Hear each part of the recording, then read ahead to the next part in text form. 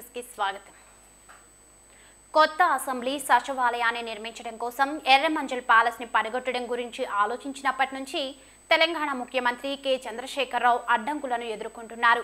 TRS ప్రభుత్వ నిర్ణయానికి వ్యతిరేకంగా 7 పిటిషన్లు ఇప్పటి వరకు హైకోర్టులో దాఖలయ్యాయి. తాజాగా నిజాం వారసులు కూడా పిటిషన్ వేశారు. ఎర్రమంజిల్లోని పురాతన భవనం కూల్చివేతపై నిజాం వారసులు కోర్టుకెక్కారు. 12 ఎకరాలకు సంబంధించి తమకు పరిహారం రావాల్సి ఉందని, అది ఇచ్చే వరకు కూల్చివేతలు చేపట్టవద్దని ఆదేశాలు ఇవ్వాలని వారు న్యాయస్థానాన్ని కోరారు. దీంతో హైకోర్టు తదుపరి విచారణ నేటికి వాయిదా వేసింది. తదుపరి ఆదేశాలు ఇచ్చే వరకు ఎర్రమంజిల్లో ఎలాంటి కూల్చివేతలు చేపట్టరాదని ప్రభుత్వాన్ని ఆదేశించింది.